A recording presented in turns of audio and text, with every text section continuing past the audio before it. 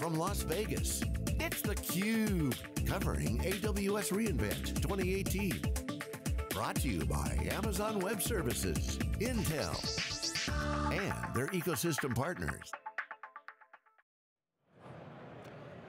And welcome back to Las Vegas. We're in the Sands Expo. We're in Hall D. If you happen to be at the show or drop it in just to watch, come on by and say hi to us. Love to see you here on theCUBE as we continue our coverage, day 2.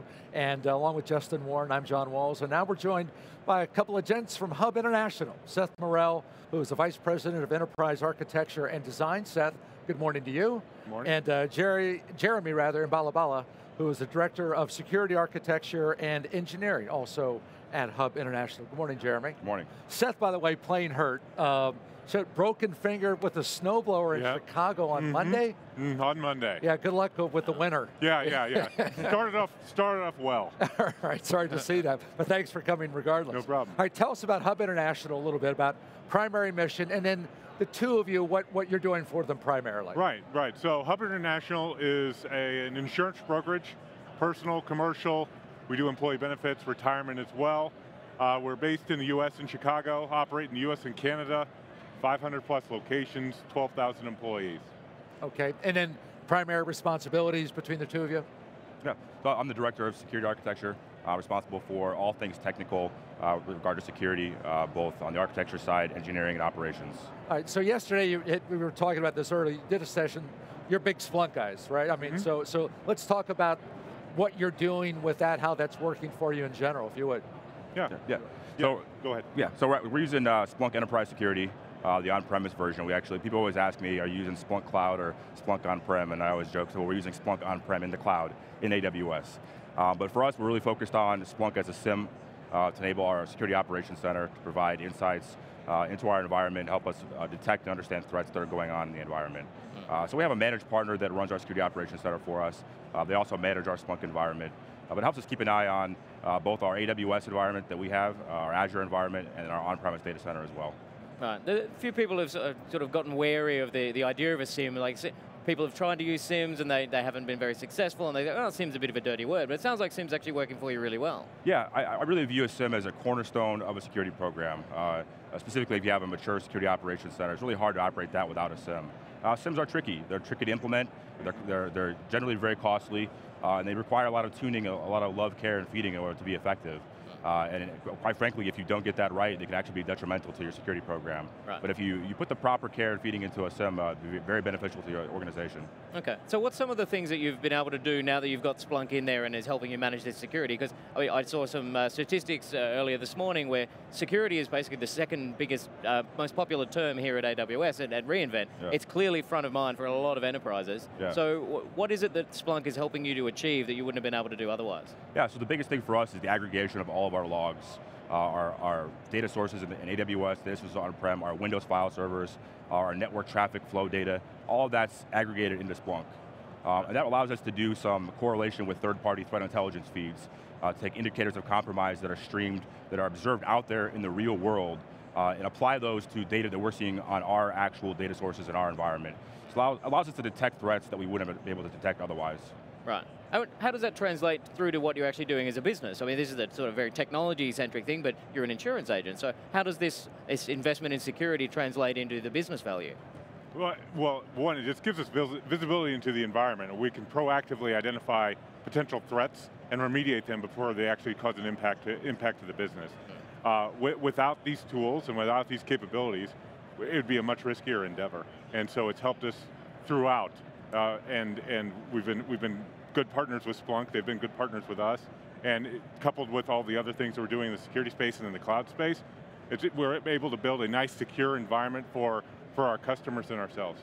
Right. We're also a very highly regulated industry. Yep. So we have regulations that we have to comply with for security. And our customers also care about security very, very deeply. So it allows us to be able to protect our customers' data and really assure our customers that their data is safe with us, whether that data is hosted on-prem or it's in the cloud. What about that battle? Or at least there's often a battle between private enterprise and regulation, just in general, right? Is making sure the policymakers understand capabilities and real threats as opposed to maybe perceptions or whatever.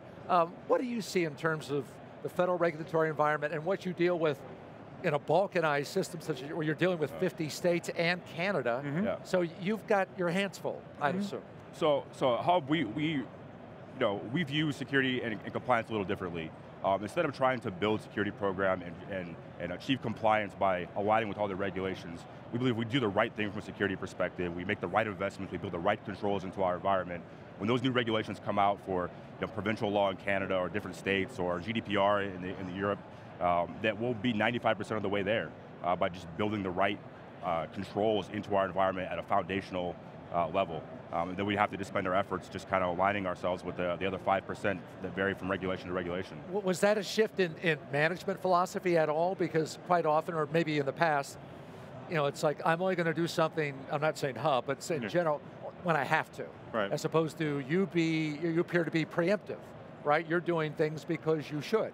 Yeah. So there's a different mindset there, right? It sounds like a much more strategic view of security rather than a tactical, reactive kind of security. How long has that been the philosophy at Hub? Yeah, so we really built out a security program starting beginning of last year. There's all new leadership that came in, Seth came in, myself came in, all new leadership across the organization. And that's where that mindset came from and the need and recognition to make an investment in security. We view security as a driver of business, not just a cost center.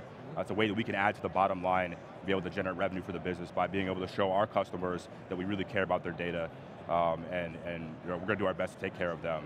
So with that mindset, we can actually help use that as a marketing tool to be able to help drive business. Right. So what are some of the things that you've seen here at the show that you're thinking about, well, actually that will support my strategy, some of the more longer term things? Is there anything that sort of stuck out to you as going, oh, that's something that we should actually take back? Yeah, well, there's some tactical announcements that are very important to us. The announcement of Windows file server support, file share support is a big deal for us. We're a heavy file server organization, and having that native within AWS is very interesting. There's been some other announcements with SFTP, other items that we're going to be trying to take advantage of in a fairly quick fashion. Okay. And we're excited about that. We've been on our journey to cloud since essentially the summer of 2017 through now, and we're kind of ready for the next steps, the next set of capabilities, and so a conference like this and all these announcements, we're excited to take a look at the menu and start picking out what we want to eat. It's a great buffet. Yeah. In a city that's famous for them. Yeah, it's true. Right. All you can eat. All right. So, but let's talk about the journey then. You said 2017. It's been so you're a year plus into that, and you're excited about what's coming. Well, what do you need?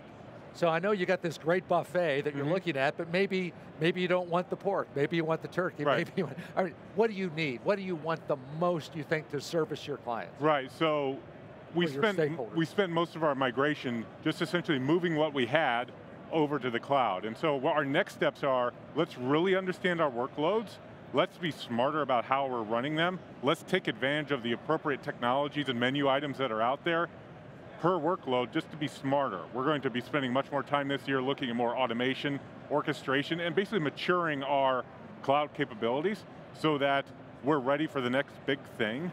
And as we acquire another company or there's a new business need, we're working to be more proactive and being able to anticipate those needs with building a platform that we can really extend and build upon. And I'm sorry, go ahead, Justin. Yeah, a question on the choosing of workloads then. So are you going to be moving everything to the cloud, or do you think that there'll be some things that will actually remain on-prem, or is it going to be a hybrid cloud? Our goal is to go from a data center to a network closet. Right. Yeah, so we've moved almost all of our application workloads out of our data center right now. Okay. We have a large VDI environment we're looking to move as well. Once that's done, we'll be down to our phone system and a couple other legacy applications that we're trying to determine what we actually want to do with strategically. Right, okay. So, that's a pretty common sort of story. There's a lot of people who are moving as much as they possibly can, and then there's a few little bits that just sort of sit there that you need to decide, do we rewrite this? Do we actually need this at all? Right. Maybe we just turn it off. Right.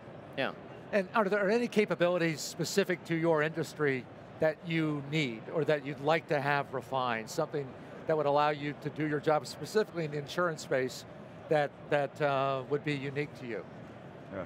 Anything floating out there that say, boy, if we had that, that'll fine tune this to a better degree or a greater degree? So for us, it's all about flexibility. We grow very, very rapidly through mergers and acquisitions. We bought 52 companies last year. I think we're on pace to do almost 70 companies this year.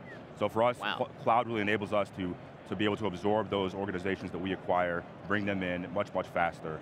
Part of the story for our cloud migration, we were able to move the integration time for mergers and acquisitions from 6 months down to under 90 days. Because we're now able to move those workloads in much, much quicker with the cloud. So for us, that's really a key capability. Well, you guys are used to writing checks, dinners on them tonight, right? Yeah, definitely. Seth, Jeremy, thanks for being with us. Hey, thank you. Glad to be here. Time. Good luck with the winter. I think you might need it. Yeah, exactly. All right. We'll be back with more from AWS reInvent. You're watching theCUBE from Las Vegas.